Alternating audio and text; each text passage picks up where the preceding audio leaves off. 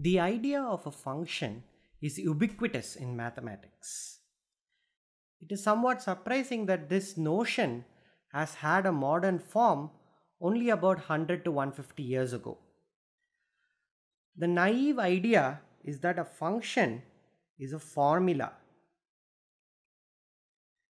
This idea, though it works admirably in most scenarios, is inadequate. The best way to think of a function is that a function is a rule that converts an element from one set into an element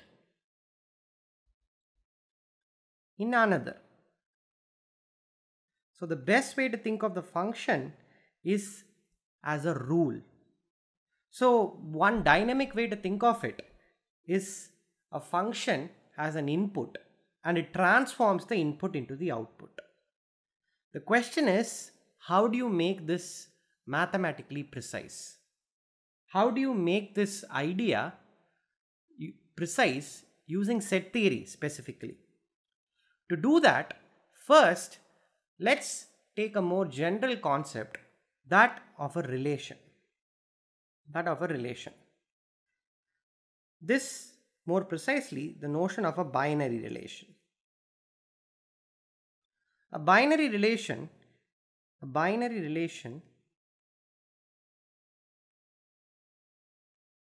between the sets A comma B is a subset of A cross B. Now I haven't told you what A cross B is. A cross B is by definition the collection of all ordered pairs A comma B such that A comes from the set A and B comes from the set B. Now the question arises, what is an ordered pair? Well, you will have to wait till the module on axiomatic set theory to see the definition of an ordered pair, but let me just say that the ordered pair is characterized by the following property, that A comma B is equal to C comma D if and only if A equal to B and C equal to D. A set, if you recall, has no ordering within it. There is no notion of first element or a second element. Whereas ordered pairs have the notion of a first coordinate and a second coordinate. Two ordered pairs are equal only if their corresponding first and second coordinates are also equal. So a binary relation between the sets A and B is just a subset of A cross B. What is a function? Well, a function f from A to B is a binary relation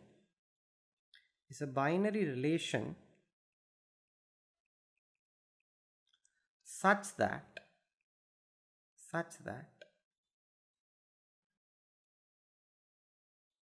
if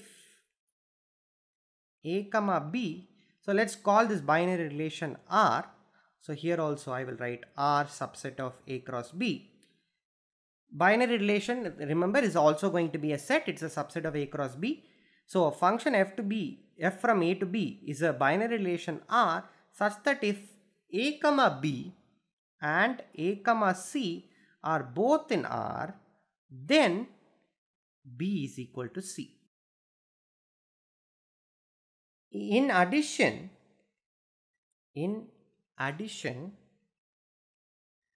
we require that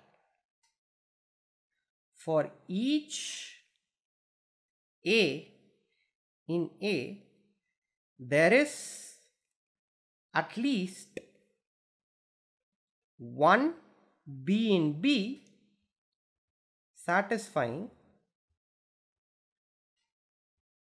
A comma B is an element of R. So, a function is a special type of relation between the sets A and B. The characteristic property of a function is that every element of A is related to some element of B, and every element of A is related to exactly one element of B. So let's illustrate this by a very bad picture. Here you have the set A, here you have the set B.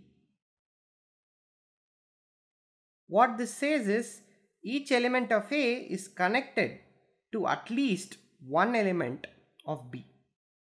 No, exactly one element of B.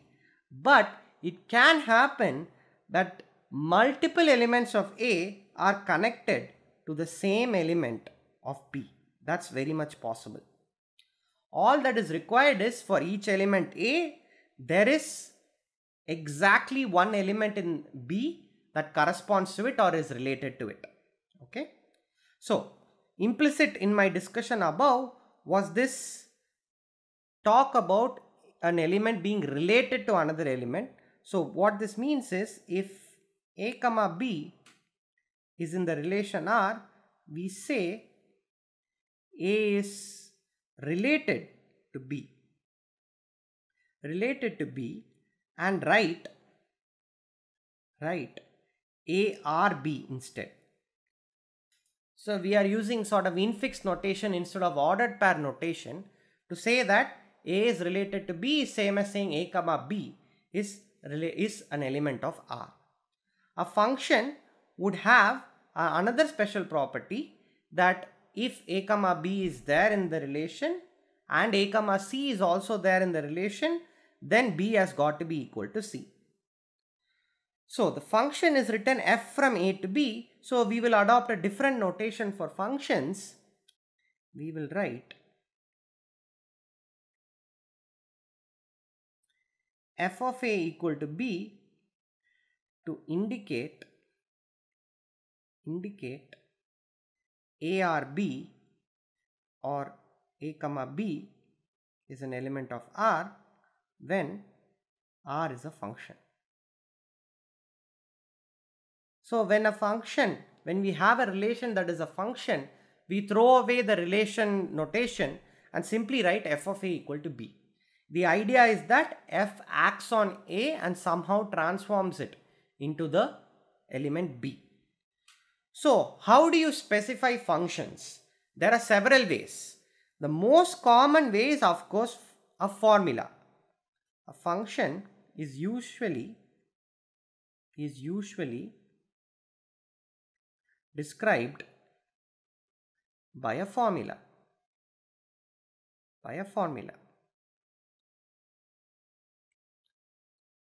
For example, you can say f from R to R and the function is f of x equal to x. This is called the identity function. The transformation does nothing. It takes the input and just leaves it as it is without touching it. That's one of the most common functions. In fact, you can define this identity function for any set. Second type of function is f from R to R. You can just define f of x equal to some c where c in R is fixed. You map every element of the real numbers to this constant c. We will of course use the adjective mapping. The terminology related to functions is not fixed. We often say function acts on A, function maps A, function takes A to the corresponding element B. So you must be familiar with all this common terminology. For the purpose of this course, function, map and mapping are synonyms.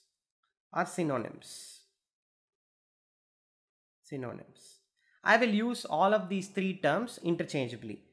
In French, functions are also called applications.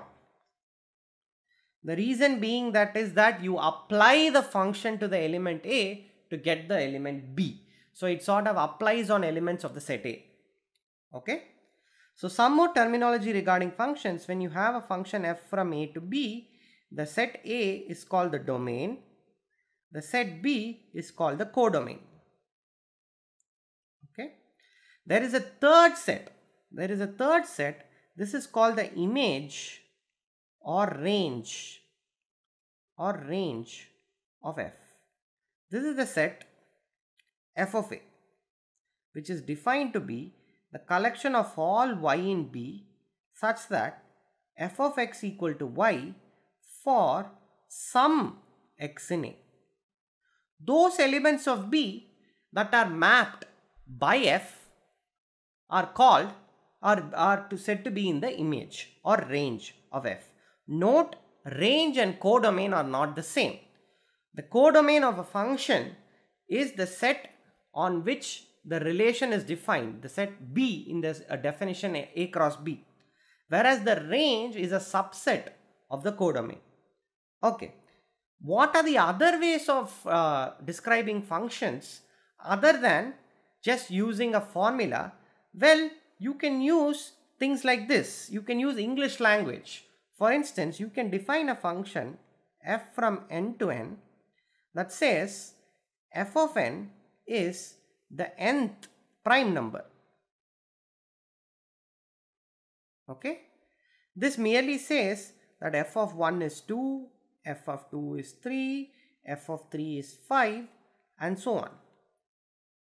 Okay, note that there is no formula for finding the nth prime number. In fact, if you can find a nice formula for the nth prime number, you will probably get a Fields Medal. A Fields Medal is the highest honor that a mathematician can get. There is no formula for finding out the nth prime number. There are, of course, algorithms for doing it. An algorithm is different from a formula. An algorithm is a recipe or a set of steps for figuring out what the nth prime number is. You can write an algorithm for finding the nth prime number, but that doesn't give you a formula. So this is also a very good function. Remember, in the beginning of this module, I said that the notion of functions as formulas is inadequate. Here is an example of a very good function to consider, which would not be a function if you demand that functions have to be formulas. Okay. Functions need not be algorithmic also. There need not be an algorithm. There need not be an algorithm for writing down a function.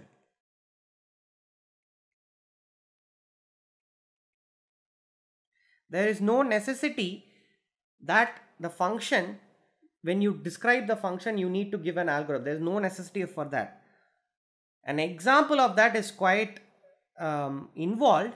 I'll just content to say that there are many functions. In fact, most functions cannot be described by algorithms. Functions from natural numbers to natural numbers itself, not just functions from R to R. If you take f from n to n, most functions do not, or rather let me write, cannot be computed using an algorithm, let alone a formula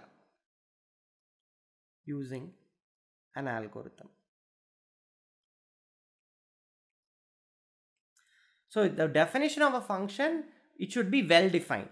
What that well defined is exactly is immaterial now for this purposes of this course. Every function that we consider will obviously be well defined. Okay. What other ways of there? Well, there is another simple way. You can just describe functions by a table. Suppose you have a finite set. Let's say just 1, 2, 3, 4, 5. And you want to write down a function from 1, 2, 3, 4, 5 to 1, 2, 3, 4, 5. You can just write down sort of in a tabular form. So this sort of table will actually, okay, since I started, let me define the function here. It's actually a more general function than what I was thinking of. Let's write 3, 4, 6, 7, 8, 1, 5, 7, 8, 9. 2, 3, 6, 4, 1, 1, 7, 8, 4, 5. Now what is this table saying? It seems a bit convoluted. Well, this is not, originally I was going for a function from 1, 2, 3, 4, 5 to 1, 2, 3, 4, 5. But what I have written down actually is a bit more general. I have constructed a function from 1, 2, 3, 4, 5 cross 1, 2, 3, 4, 5 from the Cartesian product to 1, 2, 3, 4, 5, 6, 7, 8, 9. Okay. To find out what f1 comma 1 is, look at the first row, first column and see what it is. So it's clear that f of 1 comma 1 is actually 3. You notice there is an abuse of notation happening. An abuse of notation is when you take a notation and do not use the full correct, you do not use the notation correctly for the sake of brevity. Here, technically, I should be writing f of 1 comma 1 equal to 3. Right? That's the way functional notation was defined. You are writing f of 1 equal to 2, f of 2 equal to 3. Here the element on which the function is defined itself is an ordered pair. So you must write f of 1 comma 1 within brackets is 3. But that notation quickly becomes very tedious. So we don't use such precise notation all the time, and such things are called abuse of notation. So you can define functions using tables. Okay, what other ways of defining functions are there? We have already seen defining function using formula, defining function using a description, defining functions using an algorithm, defining functions using a table. There is also one other way of defining a function. This is a sort of mix of both. You can suppose you want to define a function like in the following way. You want to define a function from n to n that divides by 2. But there is a problem because 3 divided by 2 is no longer a natural number. So what you do is the following. You define it like this. You define f of n and you write this flower brackets, big flower brackets, and write n by 2 if n is even. Okay. Then you put nearest integer to n by 2 if n is odd. Okay. Now this is an English description, but it's ambiguous because whenever you divide an odd number by 2, let's say 3 by 2, you get 1.5. Which is the nearest integer, 1 or 2? Both are equally near. So we have to make a choice. Here is an example of a function that's not well defined. Given a element in the domain, it is not clear where that point is going to, where that element is getting mapped to. So we can improve this description and just write n plus 1 by 2 if n is odd. This is a proper function. In fact, it rounds up 1.5 to 2. So 3 will get mapped to 2. So this is yet another way of defining functions in parts. So you will probably encounter a mixture of all 4 in this course, sometimes by table, sometimes by formula, sometimes as parts. One subset you define using one formula, another subset you define using another formula, using an algorithm. You should be familiar with all of these. So this is the basic terminology about functions and relations. I'm assuming that you are familiar with all this before, so I'm going fast.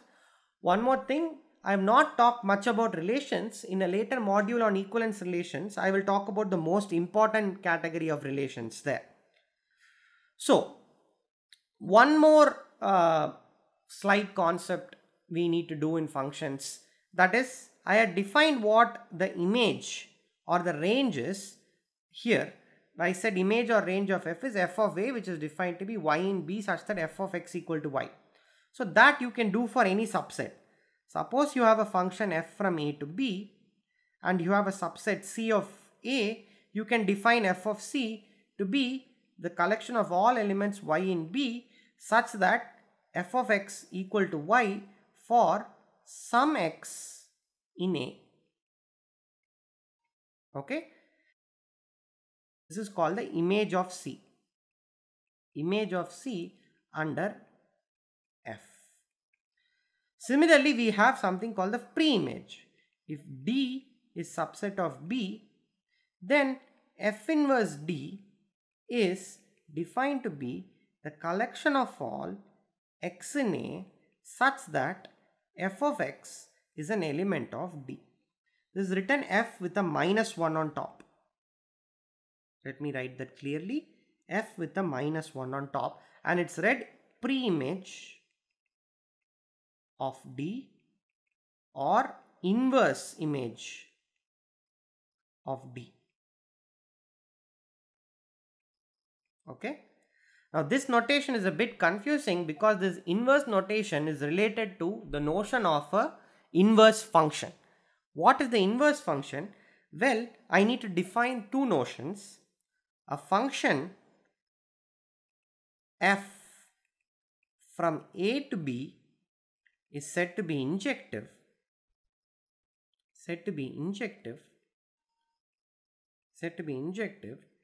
if f of x equals f of y implies x equal to y.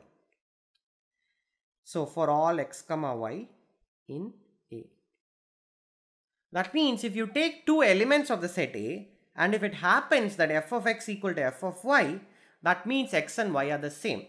This is just a fancy way of saying that every element of A gets mapped to a unique element of B, and two different elements of A cannot get mapped to the same element of B.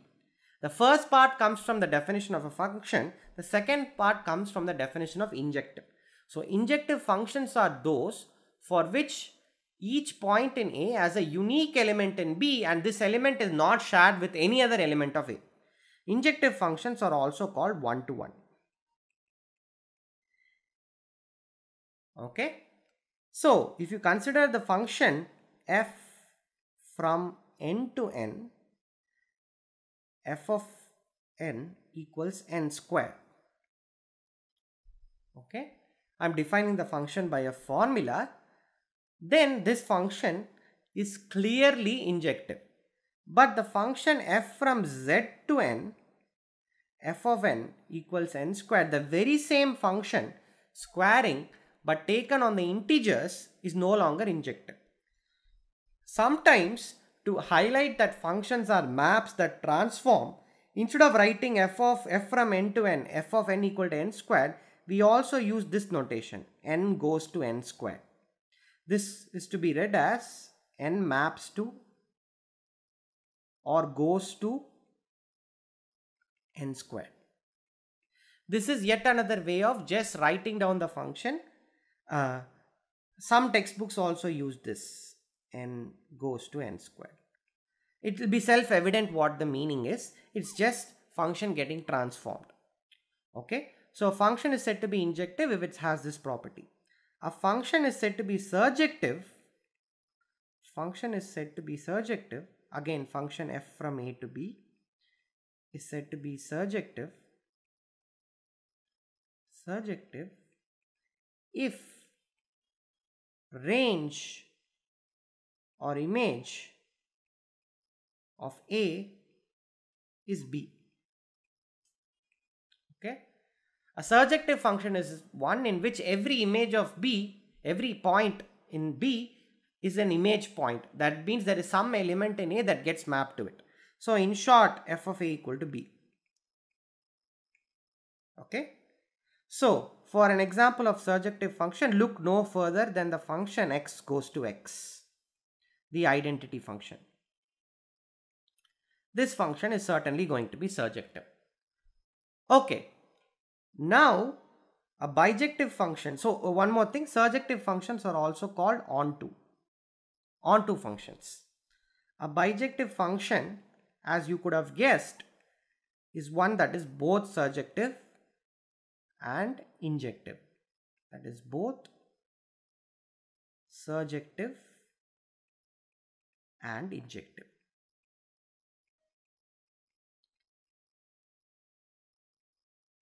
Okay. Once you have such a function, then you can define an inverse function. Inverse function f inverse is a function from B to A. and it's defined like this. F inverse of y is the unique x such that f of x equal to y. Why is this x unique and why does such an x exist? Well, the uniqueness comes from injectivity, and the fact that there is such an x comes from surjectivity. Every element in the set B, in particular the element y, will have at least one pre-image by surjectivity, and this pre-image has to be unique by the fact that f is injective. So this is called the inverse function. This is called the inverse function. Okay. It's also an inverse in a different sense, not a different sense, in the exact sense that I'm going to describe now. Given a function f from a to b and a function g from b to c, we can compose these functions, written g circle f, which we read as g of f, GOF. Okay, we read it as GOF. I mean, I'm just writing O as OH. I don't know how to spell O. So we read it as GOF or G circle f or G composed with f. This is just the function. It takes x to g of f of x. You first apply f and then you apply g. Okay. So an example of this is, suppose you have a function f from n to n that's given by x squared and a function g from n to n given by x minus 2. Okay, so this is x goes to x squared, this is x goes to x minus 2. Then GOF of x is nothing but the function x maps to x squared minus 2. Okay, you first apply the function f and then apply the function g. Okay, now exercise for you. If f from a to a is bijective, then f composed with f inverse is identity. Same is true of f inverse composed with f. In fact, there is no reason you can always say f from a to b itself, except now you have to check. You cannot write f inverse f equal to FO f inverse equal to identity. You will have to be a bit more careful. F inverse composed with f will be a function from a to a. This function is identity from a to a, and f o f inverse is a function from b to b is identity from b to b.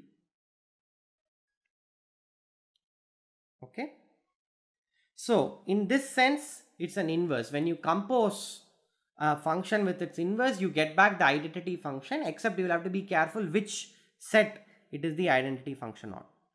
Okay, now given a function f from a to b, you can do one thing. You can restrict, and c is a subset of a, then you can restrict the function f to the set C.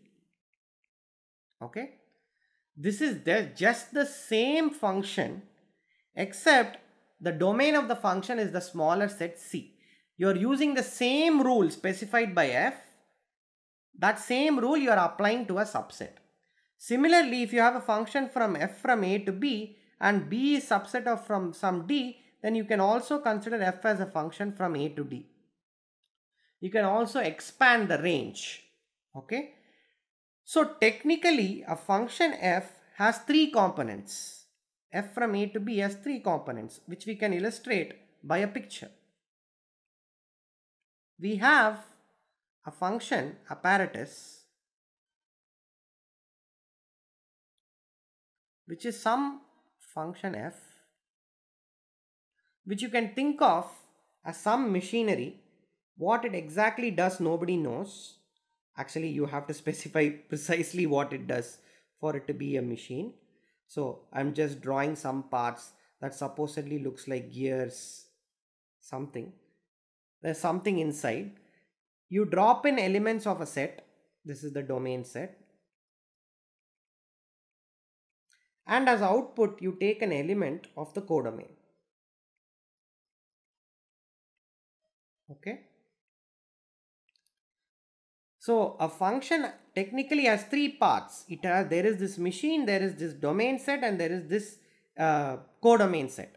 You have to specify all three to specify a function fully. But again, abuse of notation, more often than not, we will just treat the function as this middle part, which is this apparatus. Okay. This apparatus is usually a formula or a description or an algorithm or table or something, and from that description or table or whatever, it will be possible to guess what is the valid domain of this function and what is the codomain. Okay. So from this guess, as in it's not uniquely specified, but you can sort of find the domain to be the largest set on which the function f is defined, naturally defined, and the codomain to be the largest set on which the points of the function map into. Okay. So typically we abuse notation and just consider the middle part as the function. So instead of writing consider the function f from a to b, we'll just write consider the function f. Okay. Consider the function f defined by something without specifying what the domain is or the codomain is. That's common in mathematics. But please keep in mind that you can write restrictions, and this is the notation. You put a vertical line and put the set on which you are restricting to. There is no notation when you enlarge the codomain. There is no shortcut notation for that. So this is all we need for the time being about functions and relations. Again, I urge you to look back through your high school textbooks and have these concepts thorough. I'm sure you have spent a lot of time on it already. Just spend some more. So this concludes the module on relations and functions. This is the course on real analysis, and you have just watched the module on functions and relations.